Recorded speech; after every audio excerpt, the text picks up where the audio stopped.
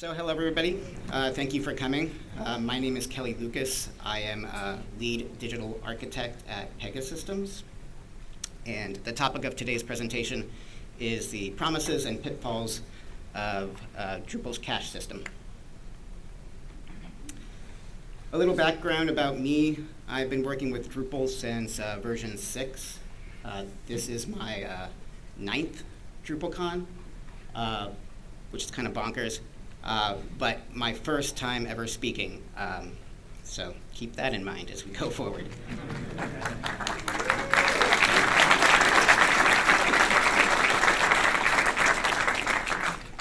So somewhat ironically, the only DrupalCon of recent years that I have missed was DrupalCon Los Angeles, which I attended remotely by watching sessions online.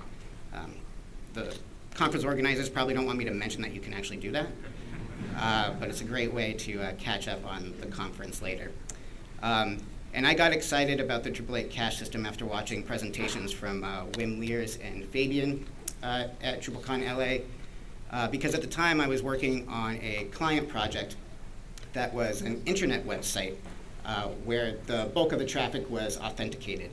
And at the time in Drupal 7, authenticated users couldn't get any benefit from Drupal's cache system.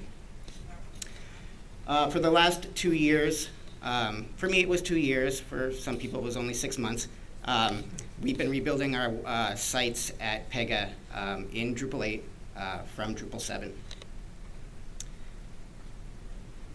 So among the great things that Drupal 8 added, like Twig support, the config management system, CK editor, to me, the Drupal 8 cache system was one of the biggest value propositions and one of the biggest reasons to move to Drupal 8.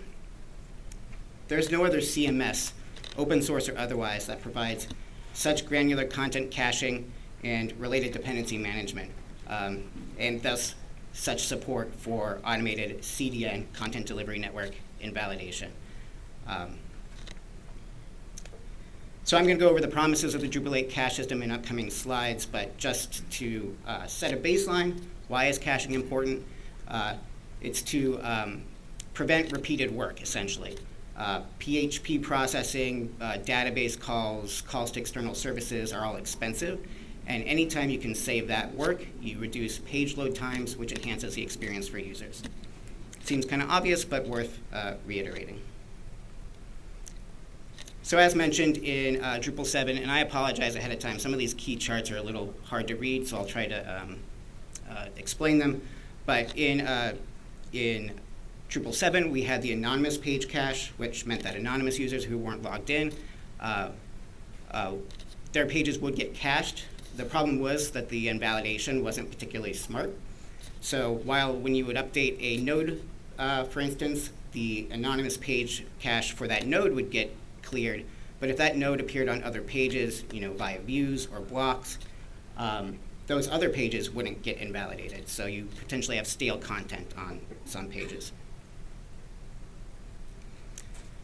So Drupal 8 added a much smarter anonymous page cache, one that when you did update, say, a node in one place, not only did its page representation get invalidated in the page cache, but any other related page that happened to include that node, incidentally, could also be invalidated in the page cache. And that invalidation worked not just for Drupal's internal anonymous page cache, but now works also for content delivery networks or reverse proxies like Varnish using modules like Purge. But probably the biggest additional feature of the Drupal 8 cache system is that now, for the first time, authenticated users can get significant benefits out of the Drupal 8 cache system through the dynamic page cache. So the way that the dynamic page cache works is that Drupal will generate a page minus any uncacheable bits, personalized bits typically, cache that page without the personalization, and then in a separate step, right before sending the page to the browser, Drupal will fill in the personalized bits into that cached page. And then BigPipe takes that a step further. where that injection of that personalized content actually happens on the browser side. So Drupal can actually send that cached page down to the browser, and then in subsequent, what are basically flushes, tell the browser to fill in the personalized bits of the page. Drupal 8 also added what's known as the render cache, or a component cache. This is a cache for reusable parts of a page that could get reused across multiple pages. So, for instance, a view that might get used on multiple pages, or rendered media that gets used on multiple pages goes into that render cache, which makes the generation of either that anonymous cached page or that dynamic cached page faster, even when that page hasn't been built yet.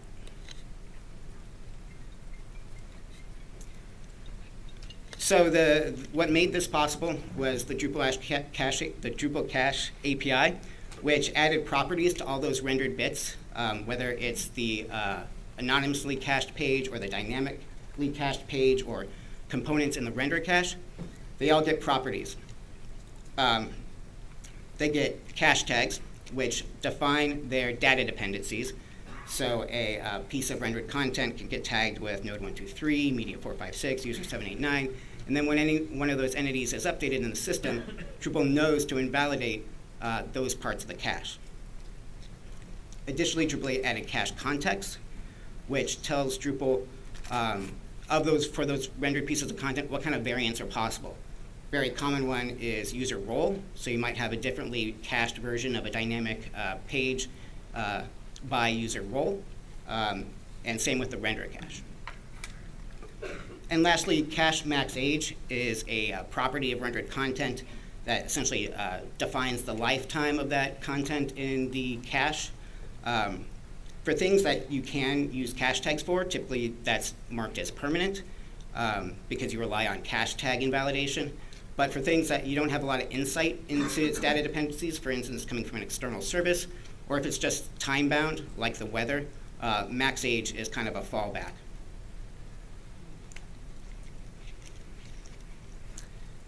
So when it comes to the cacheability metadata of particularly things in the render cache or components, it's important to keep in mind that that cacheability metadata bubbles up from the inner components on a page up through to the page and response itself.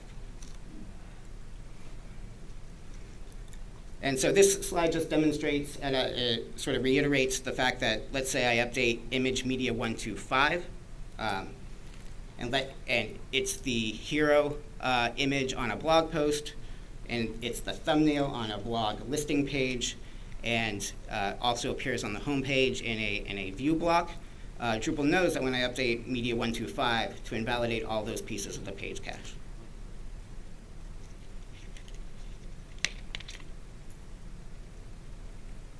So just to go back to that lazy build step that I mentioned in respect to the dynamic page cache, I mentioned big pipe originally with, I think, until Drupal 8.6 or maybe 8.5, single flush was the default. And we actually have this graphic, which it comes out better on that screen over there. But you see in steps 1 and 2, big pipe essentially sends down the skeleton of the page and then sends down multiple flushes that tell the browser to fill in the personalized parts of the page. Whereas single flush, all that replacement is happening on the server side, and then the browser gets it in one fell swoop. The advantage of big pipe, maybe somewhat obvious, is that time to first interaction for the user is significantly higher, so they can interact with the page sooner. So I think I went over the promises of the Drupal 8 cache system pretty quickly, but I hope that's somewhat evident.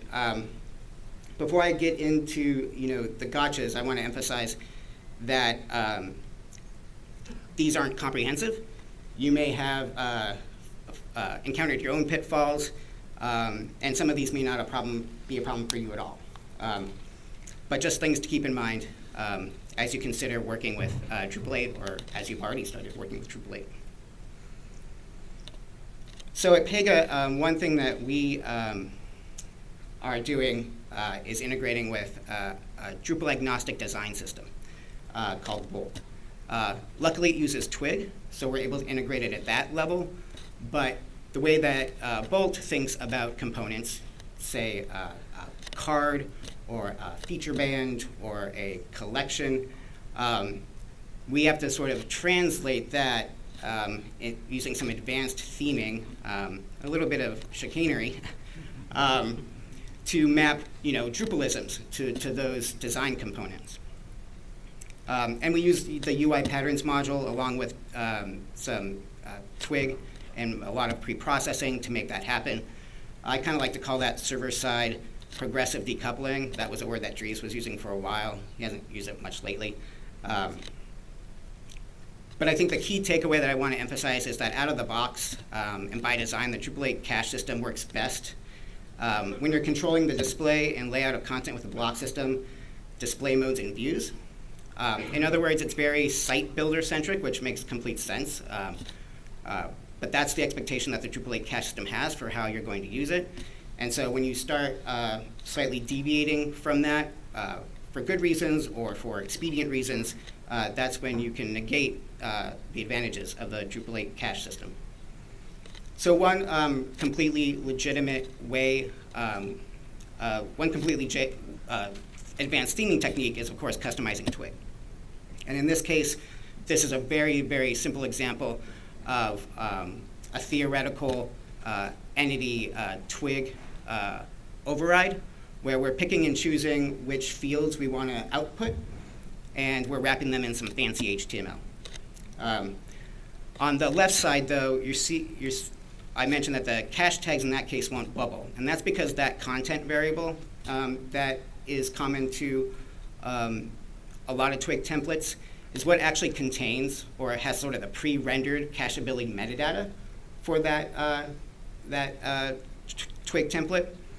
And if you're picking and choosing which fields to render and you're not ultimately rendering that content variable, though that cacheability metadata won't bubble up to the other pages, which means you could have some stale content display on your site.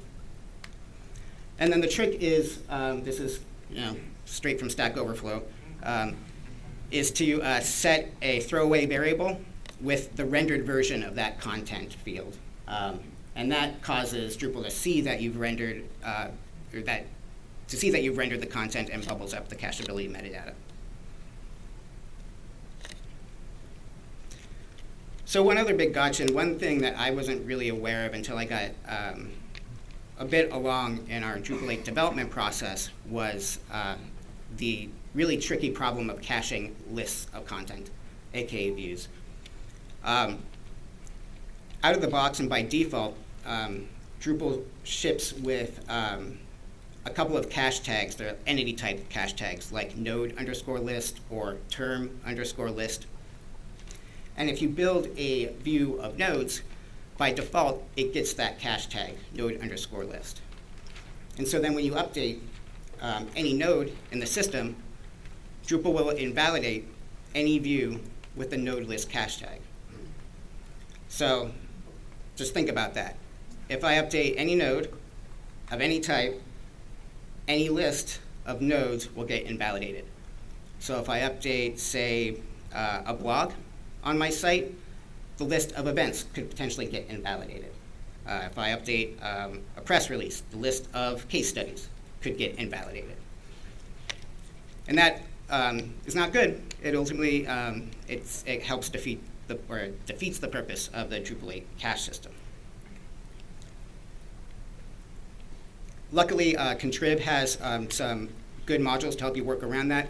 One is the handy cache tag modules, and that adds some narrower cache tags that you can use and those narrower cache tags are things like lists by content type, so article list or blog post list or press release list, essentially. And then along with the views custom cache tag module, that adds the ability to add those custom or those handy cache tags or own custom cache tags to a view. It also does the job of removing that entity type list, that broader cache tag from your view. So now if I update blog 3, only the blog listing page and maybe the home page will get invalidated.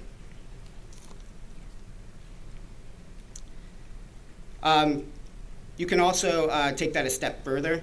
Let's say, for instance, you had a recipe website and you had a list of vegetarian recipes, or maybe a couple of views where you're listing vegetarian recipes. You could write a little custom code that on node, in this case on node pre-save, will invalidate a custom cache tag based on that taxonomy term. And then again, using views custom cache tags, you can configure your views to use that cache tag.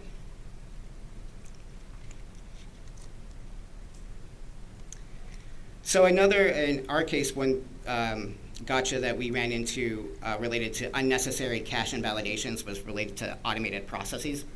On one of our websites, we were pulling in content from an external feed, and we were doing that pretty blindly. We just had a list of all the external content, and we pulled it in and updated a bunch of nodes, irregardless of whether that content had actually changed in the source system, which meant that we were invalidating the cache of a bunch of nodes unnecessarily, and relatedly, potentially invalidating a bunch of other pages. So in our case, this was a custom solution. We implemented some hashing of that source data on import so that we could actually detect when that source data changed, and then only update and save the content in case that hash had changed. The migrate system, the migrate API, actually has that mechanism built in. So if you do recurring migrations, you can configure your migrate plugin with track changes, and then when you run drush migrate import with that update flag, it'll only pull in the changes that have changed in the source system.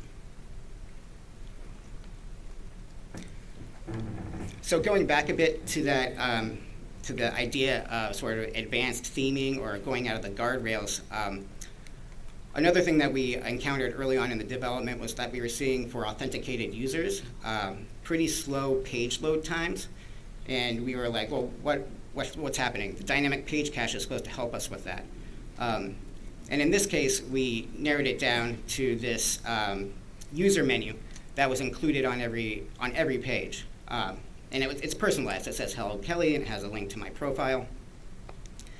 And we'd done this the right way almost when we created the render array and we're injecting this into the page outside of the block system. I should add, that's key. We did tag it with the user context, but that was a trigger to Drupal to say, hey, that means I can't cache the output that's going into the dynamic, or that would go into the dynamic page cache. And I know it's a little hard to read, but on the right side there, that's just an HTTP header that you can enable on your site, and all it's saying is that for the Drupal dynamic page cache, this page was uncacheable. So what we had to do was, in constructing that render array for that dynamic content, we had to move the actual creation of that personalized content into what's called a lazy builder callback. And then we added a element. This is all documented in the render API, which I'll have links to, with an element called lazy builder that points to that function. You could also potentially pass it arguments. You also tell the Drupal system to create a placeholder. And again, we had cache context already on that render array, but that's part of the formula that's needed to tell Drupal to replace that content in the lazy build step, as opposed into the first rendering step.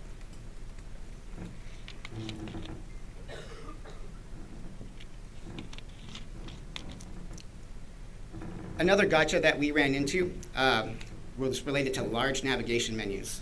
Does anybody here use the book module in core? Yeah, that's about 3 or 4 people out of 200. And one thing they may or may not be aware of is that the book module, the book navigation in core right now is not cacheable. Obviously, there isn't a lot of demand for that. But it's good to know that Pega isn't the only company that's using book modules still nowadays. But in fact, we use it for software documentation that we're importing from an external system. And some of these books are thousands of pages long, and the book navigation then becomes huge. And so until we fixed to that, we were seeing 40 to 50 second initial load time, page load time, and those pages weren't cacheable. So with the help of Benji Fisher at Isovera, who actually has a really detailed blog post on this subject and a really great presentation from Nerd Summit, he and his colleagues at Isovera helped us solve this. First, they tuned the menu generation itself so that it would happen faster. Then he made it possible that we could cache that navigation once per book as opposed to once per page. One thing to keep in mind about the caching of menus in general is it's actually really tricky because they do have to vary by page because Drupal keeps track of the active trail on the menu. And there are complex permissions in Drupal that control like what people can see and not see, and that makes the caching of menus even trickier. And that work just wasn't ever ported over to the book module. In this case, we had a purpose-built solution because we could make compromises on some of those things. Like we didn't really care if somebody saw a link to a page that they didn't necessarily have access to. It wasn't really a use case that was relevant to us. And to make the navigation cacheable by book, we moved the logic to set the active trail onto the client side. So expanding the current page that the person's on happens sort of after the page loads. The result was that made BigPipe, that navigation of BigPipe eligible. So even on cold caches, at least the person got the content of the page, even if the menu appeared on the page later. And then with cached pages, we were seeing about 2 to 3 second load times. Still not great. That navigation is still huge. But we're looking at future optimizations. For instance, to offload more of that rendering to the client side, and then potentially to do what I'm calling pump priming, which means just sort of generating that navigation at the time the book gets created. So I've talked a bit about BigPipe. One thing just to keep in mind, there are some prerequisites. Your hosting service, your web server needs to support what PHP calls output buffering, essentially streaming, instead of saving up all the rendered content and then sending it out at once. Similarly, if you use a content delivery network or a reverse proxy like Varnish, that has to be configured to support streaming and output buffering. And then also in our case, we had to work through some bad Drupal behaviors implementations in custom code. In some cases, developers had used it kind of as a proxy for document on ready, which it's really not. It sort of is, but it's not.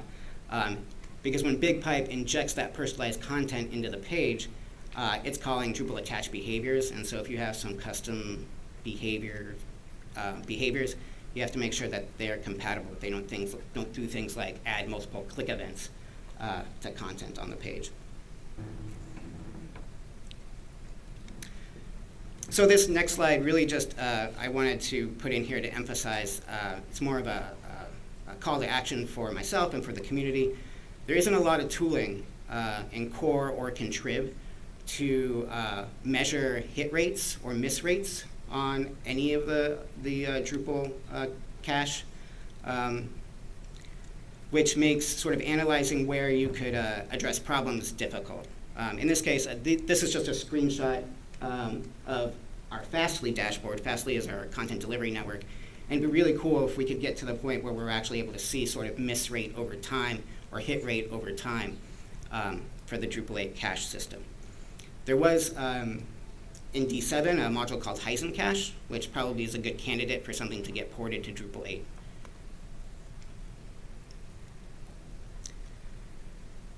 So just a couple of development and debugging tips. to use and keep in mind when working with the Drupal 8 cache system. Develop with caching enabled as much as possible, and test as different users and roles.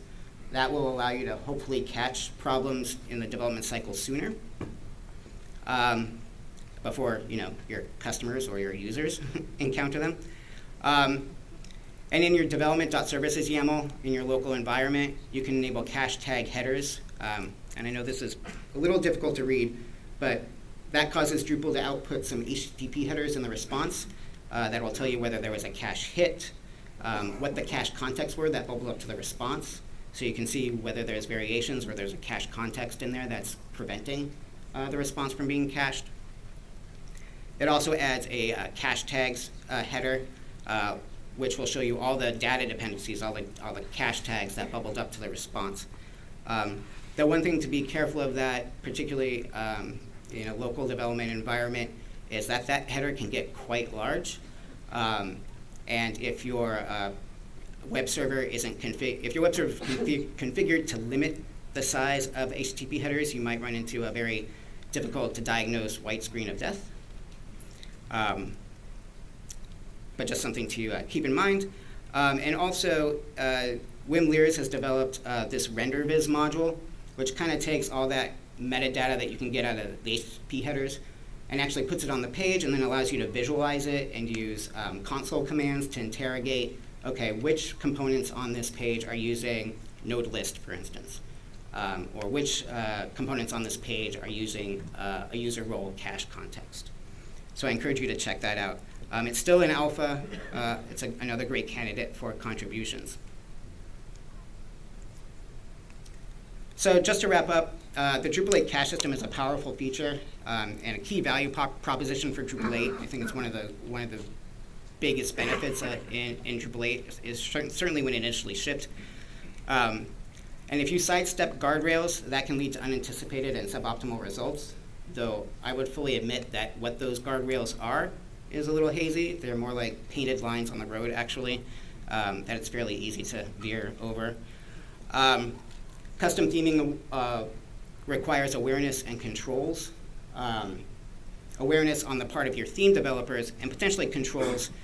So for instance, using those HTTP headers, you might be able to run monitoring to see if the cacheabilities of key pages is changing between releases. And site builders and developers need to proactively manage cache tags on views. I think that's one big one that people should be aware of. That to really get a lot of the benefits out of the Drupal 8 cache system, you have to be careful about those list cache tags. And then ultimately, and this especially goes out to your clients or your business people, that tuning takes work and maintenance. That's not just for the Drupal 8 cache system, that's performance in general, and projects need to budget for it. So I just wanted to mention quickly about what's next for the Drupal 8 cache system. JSON API is going into core with 8.7. The REST module is already in core. I've heard talk of GraphQL potentially going into core. All those things, well, in particular JSON API and REST, already leverage the Drupal 8 cache API in terms of being able to cache responses and to invalidate responses in a smart fashion. So I could see how, as people adopt decoupled more and more, that they can still leverage the Drupal 8 cache API. It's not just a benefit to the standard theme system or the standard Drupal render pipeline. For instance, I know Gatsby is working on the possibility of partial or incremental site builds, and one could imagine the expiration of something by cache tag triggering a partial site build in a static site generator, for instance. So I have a bunch of list of resources. Of course, I'll be posting the slides. I want to thank everyone for coming. I especially want to thank Wim Leers, who took time out of the 8.7 release to go over my slides with me, validate and vet them for me. I want to thank the people at my NetCamp presentation who provided invaluable feedback, and the folks at Pega who have seen this presentation several times already. It looks like we're right up on the wall in terms of time, but I think if anyone has like one question, I think we can take it. Just remember Friday is contribution day. I hope people can stick around for that. And if you please go to the site and add any feedback. Thanks.